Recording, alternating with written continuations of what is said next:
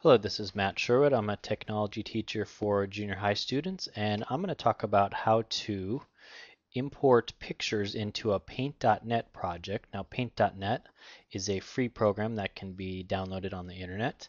It's kind of a beginning version of Photoshop and allows people to learn how to manipulate images.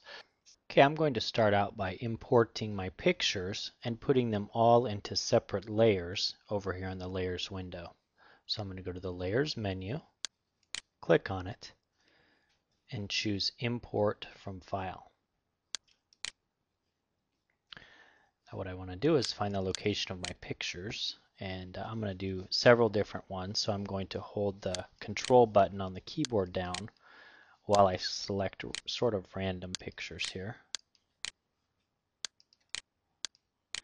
And I'm going to open them. And you notice when they open, they all open up into their own separate layers. Now there's several things I want to do. One of them is I want to take the layer that I'm going to use as the background and move that all the way to the bottom of the list of layers. So I'm going to click down, down, and you can see that the layer I'm going to use for the background is moving to the bottom of the list. I'm also going to take out this white background picture. I don't need it, so I'm going to click on the X here and it'll remove it. Then I'm going to arrange my other layers as I want them.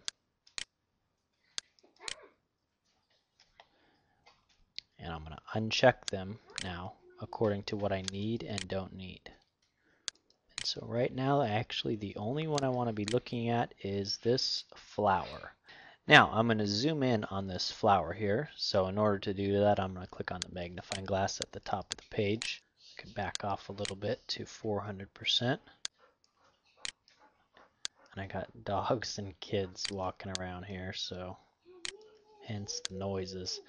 Alright, so I'm going to choose my tool here now. I'm going to choose this one. It looks like a matchstick, but it's actually called the Magic Wand tool.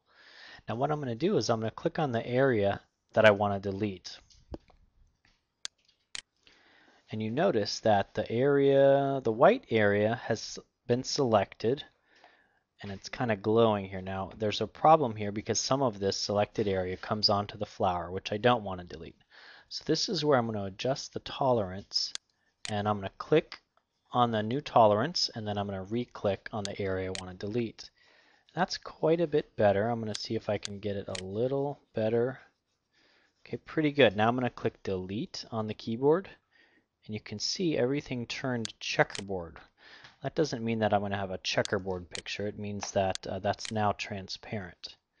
And since that was such a clean background, there's really not much need to do any cleanup on this. I could, but I'm going to not worry about it because it's fairly small and insignificant down there in the corner. Now I'm going to remove the background from another picture. I'm going to choose this picture of this rose, and I'm going to uncheck the flower, the blue violet. I'm going to go find that rose now. I probably need to reduce the percent that I'm viewing. There we go. Now this is going to have a couple different steps in order to remove the background. So I'm going to click the magic wand in the black area, and you can see that that's a pretty solid black area, so there's not much trouble removing that cleanly. What you have left though is some multi-shaded sections of flower, and so what I'll need to do is I'll need to just repeatedly click over and over in that section. And my goal is really to eliminate the sections are right next to the flower that I want to erase. Okay, and I've gotten about as far as I can go, so now I'm going to switch tools. You notice there's this tool called the eraser tool. I'm going to click on that, and then another important step is I have to adjust the size of the eraser tool. So I'm going to roll this up to about, well, I don't know, 75. That's about the right size. Now I can drag this over the rest of these pixels. They're actually called noise in photography because they're kind of in the way, noisy. Okay, so I'm going to keep clicking. And as I go around, it'll start to clean up the shape of the flower, and it'll kind of isolate the rose petals from the rest of the plant.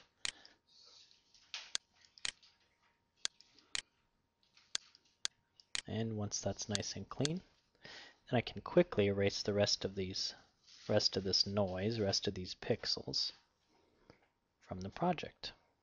Now you can see that I have two separate layers, and what I'm going to do is continue doing that same process with the rest of these layers. So I'm also going to do it with the layer with the girl on it here, and also with the layer with this other flower right there. And now that I'm done removing the layers, you can see that the girl has no background, the flowers have no background either. And I've left the background into my original background picture because I don't want it to be transparent. I'm going to explain this more in step 2 regarding organizing and manipulating your layers to do what they want.